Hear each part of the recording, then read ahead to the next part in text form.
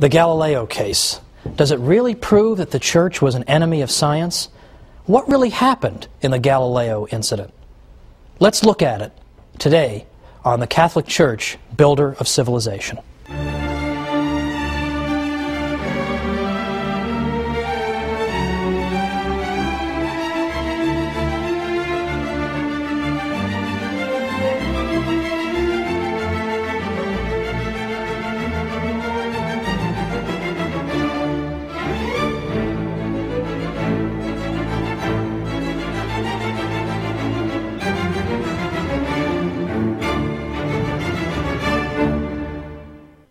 Welcome to the Catholic Church, Builder of Civilization. I'm Thomas Woods. Today we're taking on the difficult question of Galileo, because for the past couple of episodes I've been trying to explain that modern scholars reject the old idea that the Catholic Church was nothing but an opponent of the sciences.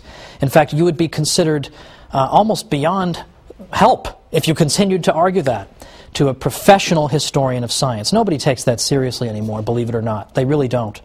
However, the Galileo case still occupies such a prominent place in the popular mind that it's, I think, perhaps the greatest obstacle in our paths to trying to persuade people that, in fact, the Church has not consistently been an opponent of the sciences or any such thing. So I think it's important to go into this Galileo case in a little more detail than we usually get. And I will say up front, as I said last time, that I'm not here to suggest that every course of action pursued by important churchmen, and even in this case a pope, was wise or prudent. In fact, I think it has damaged the Church's reputation tremendously. At the same time, though, in all fairness, I think it's only fair that both sides receive a fair hearing. And typically that's not what happens. What happens is Galileo is portrayed as the great hero who was irrationally put upon by ignoramuses from the Catholic Church. Well, it's time to at least hear both sides. Now, John Henry Cardinal Newman was the great 19th century convert from Anglicanism. A great many of you, I'm sure, have heard of Cardinal Newman. And he was a great historian in his own right. And he used to say that the Galileo case was, quote, the one stock argument against the Church with regard to the Church's relationship to science. Because he said, in effect, that this is the only argument people typically have. And that if you say to them, what if for the sake of argument I granted you the Galileo case? Do you have anything else? What else have you got? Again, most of the time people will just kind of stand there, stare at you blankly, or run away, because that is all they have. So even if you were to grant the Galileo case, Cardinal Newman says this is the one stock argument that's always brought out. But people unjustly extrapolate from this one incident and then draw general conclusions about the Church and science. It's unjust.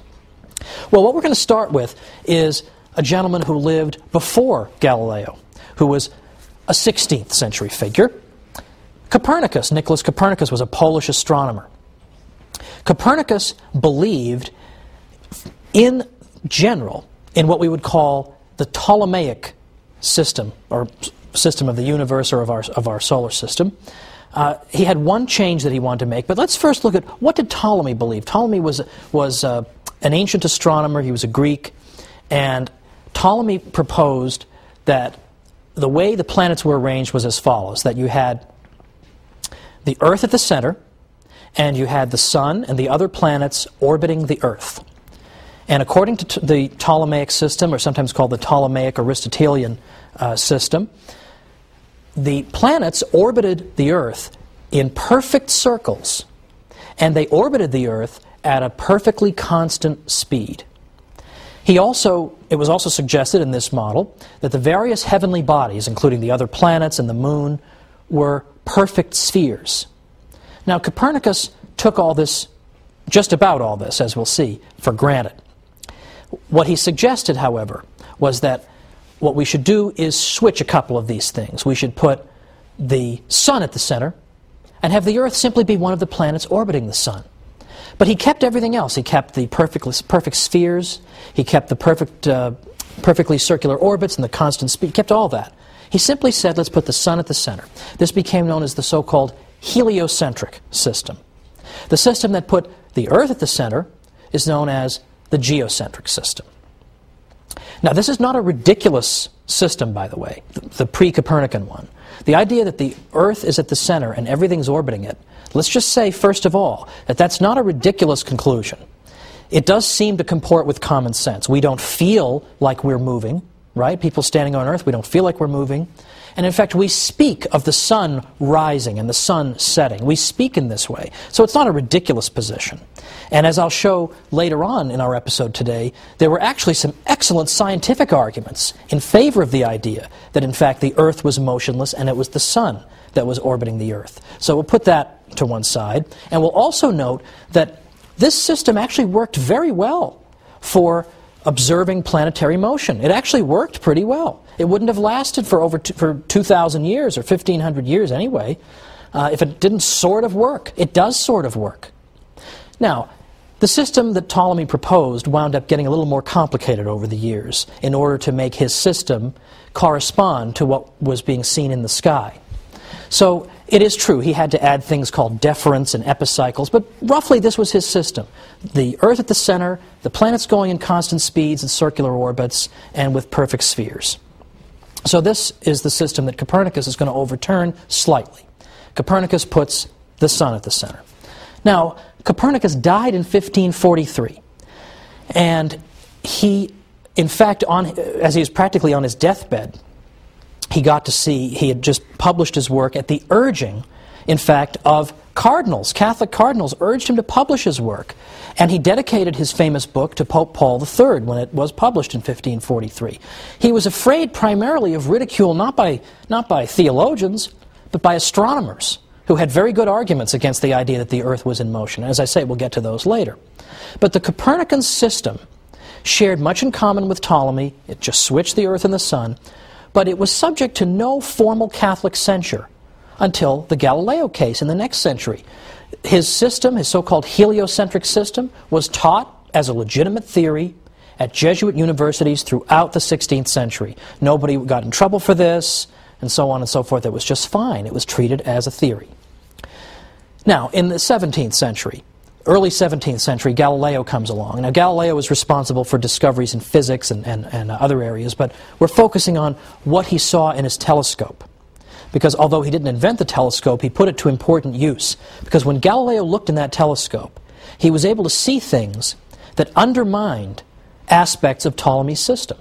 For instance, Galileo noted that clearly there are craters in the moon. I mean, the moon is not a perfect sphere, so that spherical thing is wrong.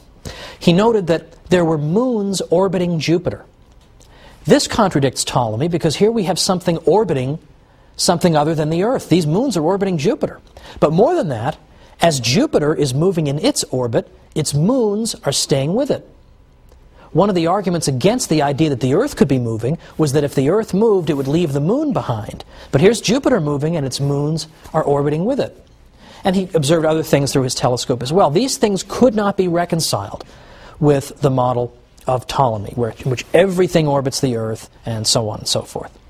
Now, Galileo and his work were in fact welcomed and celebrated by prominent churchmen.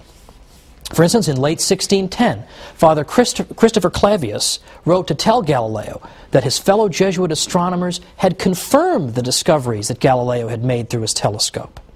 Galileo was greeted with enthusiasm in Rome in 1611. There was a day of lectures given in his honor. He wrote, "I have been received and shown favor by many illustrious cardinals, prelates, and princes of this city."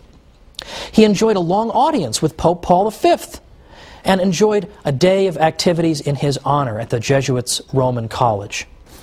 In 1612, for the first time in print, Galileo said that he favored the Copernican system, at least the part about the sun being in the center.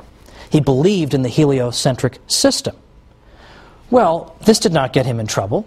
In fact, in this particular writing, one of the many enthusiastic letters of congratulation he got came from the future Pope Urban VIII, who in fact was the Pope who, as we'll see, later got Galileo in some trouble. But in 1612, there was no trouble at all with what Galileo said, and yet it's the same thing. So what's going on here? Well, again, the Church is arguing that the Copernican model is okay as a theoretical model, but it hasn't yet been proven to be the literal truth. Galileo